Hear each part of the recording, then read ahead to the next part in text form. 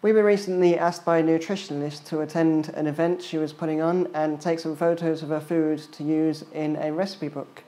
So I'm just going to show you how we design some of the pages and some of the things that you need to consider when you're designing something like this. So before we even get to the computer, you've got to take the photos. When you're taking photos of products, you need a number of things. You need a good camera, so in this case we're using a Canon 5D Mark III. You need good lighting, so we use a 3-point lighting system with LED lights.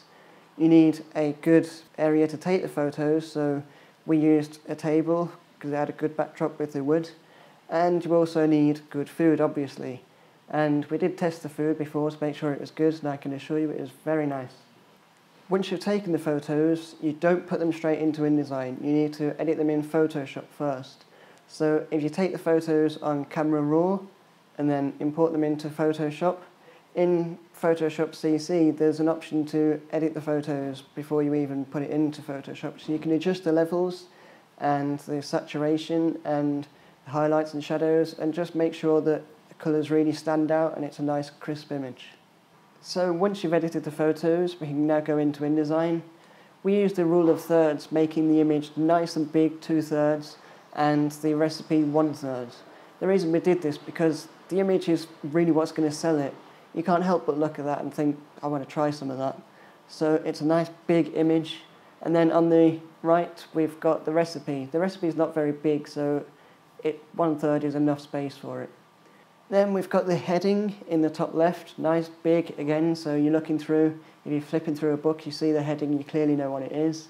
We've got the details next to it and the branding on the bottom. And then the text on the side. Now, the client's target audience is over 40s, so we wanted to make it easy to read, and we chose to use a serif font because that's more of a traditional font, and it kind of has a sense of authority about it as well. So we also increased the line height and the leading again to make it easier to read, and it just looks a bit cleaner.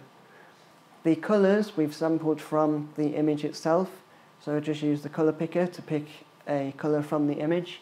In this case, we've got the nice orange and brown. So once we've got the layout and the design and we're happy with it, we then use this template for all the other recipes. The only real thing we changed is the colours. So again, using the colour picker to sample a colour from the image. So thanks for watching. I hope you learned some tips on designing a recipe page. And don't forget, you can follow us on social media and also subscribe at creativeastro.tv for more tips. See you in the next video.